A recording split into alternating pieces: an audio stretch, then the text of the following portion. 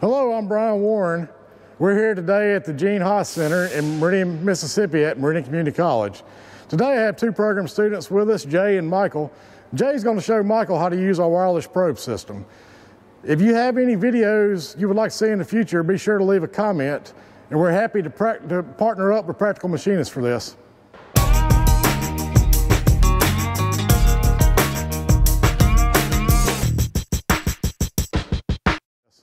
All right, so first we're going to call up our automatic probing system, which we have on tool 30.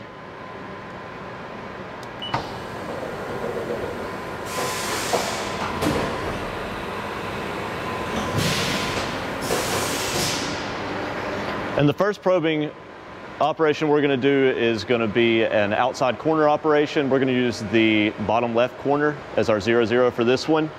So we're going to open our door. And it's always a good idea when you're going down on your Z to move slowly until you get comfortable with things, because you don't want to pop an automatic probe. That could be a pricey mistake.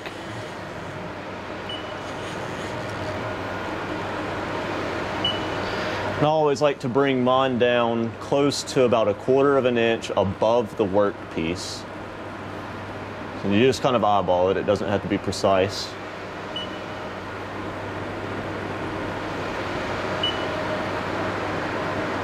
All right, and then once you're there, you'll go back to your work offsets. We're gonna go into our offsets. I'm gonna let you do this. And we're gonna go under G54, that's where our work offsets are stored, and hit F3 for probing actions. And then you're going to scroll down until you find outside corner all the way to your left and hit enter. Bottom right.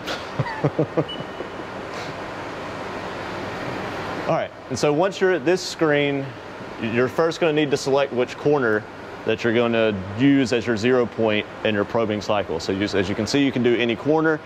Like I said, we're going to do our bottom left. So under D, you would want to put 1. Which is already there.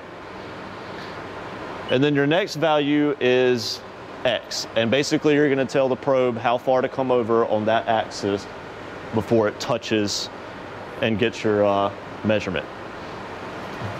So you can really do this a bunch of different ways. Personally, I just do 300 every time. So hit 0.3, enter. All right, and then go down to your Y. And we'll do the same thing there. And it's the same principle applies, except for you're doing it on your Y-axis. And then go down to your Z. And this is going to tell the probe how far down it needs to go before it moves over and actually tries to touch your workpiece.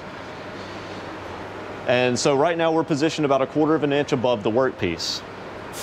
And so you got to account for the diameter of the stylus too. So a safe one I always go to is when I go down to 1/4 of an inch above the part, I usually do -300.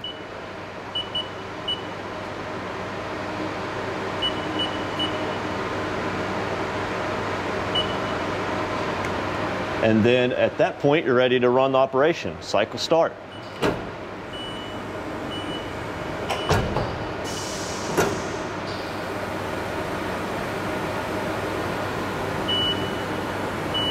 Another thing worth mentioning is you always want to make sure that the largest diameter of the globe at the end of the stylus is what is touching the workpiece to get the most accurate 0 point for your program.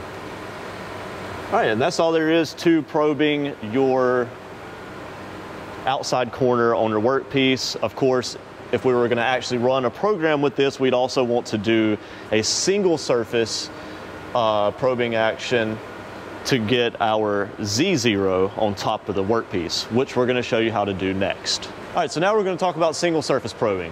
And that, as the name would imply, is when you are probing one single surface. So we're going to, in this example, probe the Z.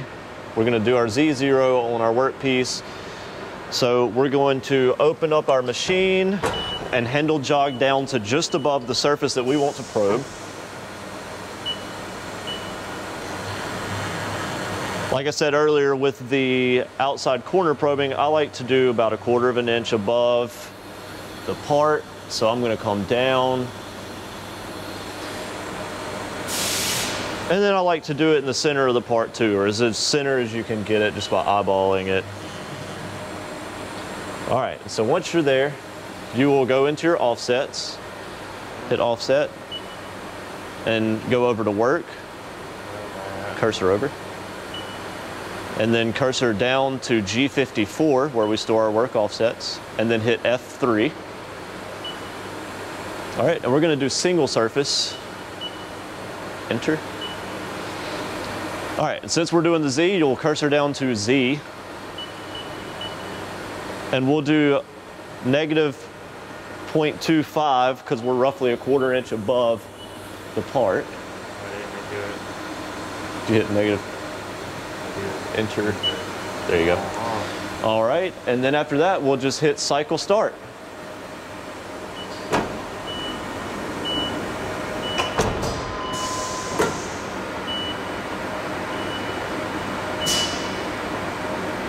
All right, so now we know, or now your machine knows where your Z0 is for your program.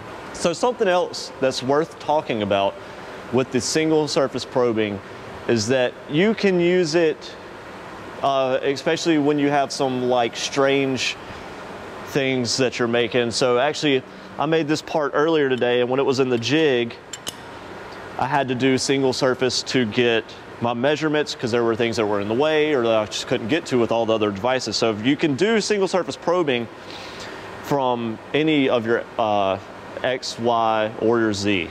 And so that just comes in really handy once you start machining parts that are, weird shaped and kind of hard to get to with any of the other operations. All right, so this time we're gonna be doing a rectangular block probing cycle.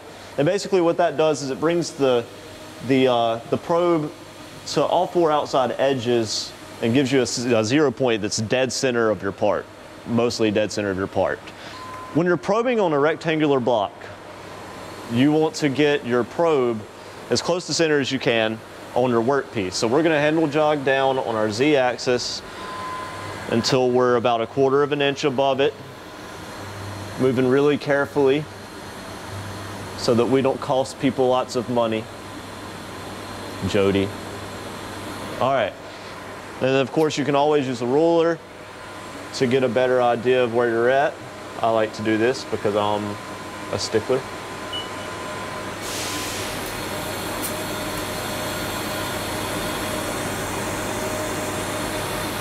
That's exactly where it needs to be.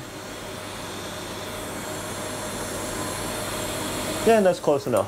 All right, so we're gonna go into our work offsets, and I'm gonna let you do this. And go to G54, as usual, usually, and then hit F3. Every time. And go up until you see rectangular block. And hit enter. All right, and so when you have this screen pulled up on your rectangular block, you have to tell it the dimensions of your piece, or roughly the dimensions of your piece. And so for our stock, we're working with a block that is 2.5 inches on the x-axis. And then on the y-axis, we're 2 inches. There you go. All right, and then for our Z, all right, so for our Z, since we're having to start above the part and then come over and come down, we're gonna tell it kind of like we did with the corner probing cycle, where we're gonna have to tell it to go down a little bit further since we're already above it by so much. So since we're roughly probably about 300, 350 above the part, let's leave it at 1/2 inch, and that should get what we need it to get. And cycle start.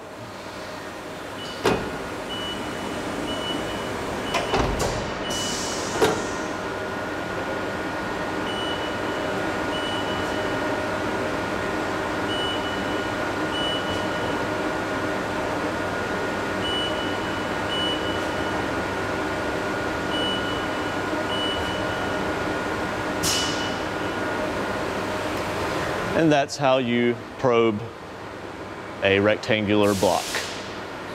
So now we're going to do a boring cycle for our probing.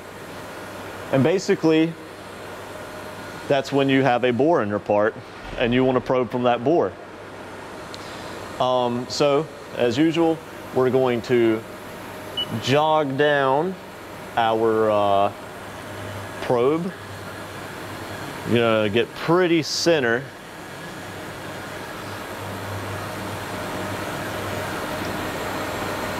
And you want to make sure that you are lower than the outside of that bore.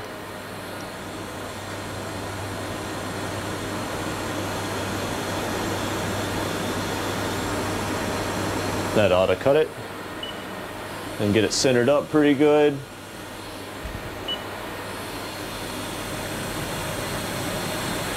That ought to do. All right, so we're going to go to our work offsets.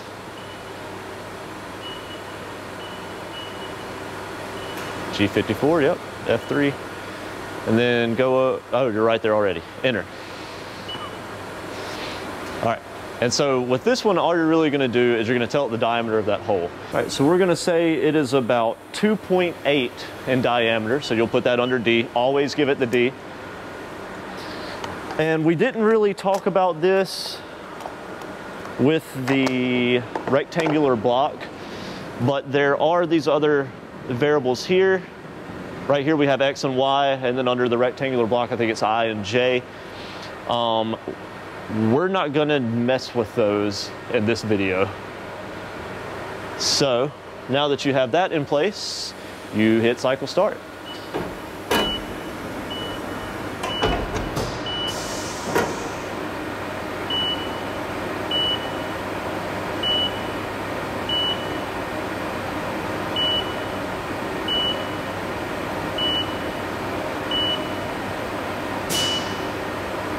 And that is how you probe using a bore. Now we're going to probe using a boss. So we're going to go into our work offsets, and I've already got it positioned. G54, F3, right. And boss, that's right, enter. All right, so when you're doing your boss, when you're probing from a boss, you want to line it up just like you would on a on your bore, dead center, except for this time you want to be about 1/4 inch or however far you feel comfortable with above the part. Just keep in mind that when you come down on your Z, you are of course going to have to get down on this edge, which we don't have a lot to work with right there, so it's a little close, but clearance is clearance. All right, so now you want to give it the D, and in this case our D is a whopping 2.5. And then you want to tell it how far down to go on the Z. I have lined this out so that hopefully a 1/2 inch will get it. So we'll leave that there. And then of course we're going to leave our X and our Y alone on this one. And now you just hit cycle start.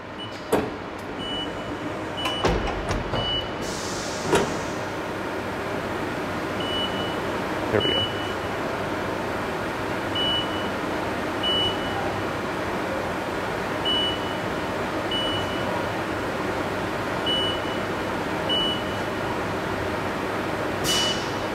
And now we have established our X and Y zero using a boss. All right, so for the last one we're gonna do today, we are gonna do a rectangular pocket. So of course, you're gonna wanna line up on your rectangular pocket and get down inside of that pocket. In this scenario, our pocket is extremely shallow. So we're gonna be really careful about that.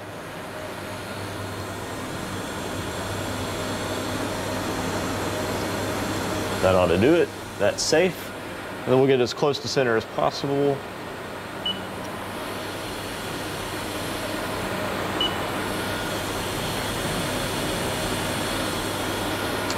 All right, so we're gonna go to our work offsets.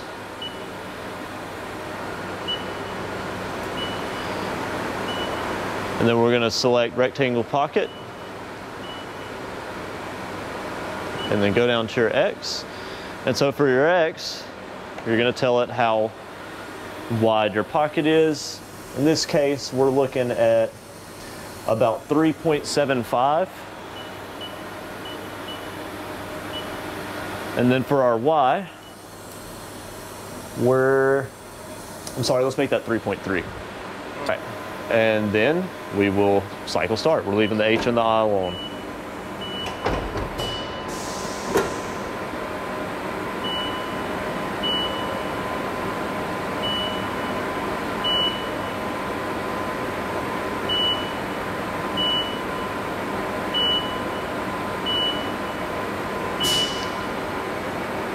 And now we have established our X and Y0 using a rectangle pocket.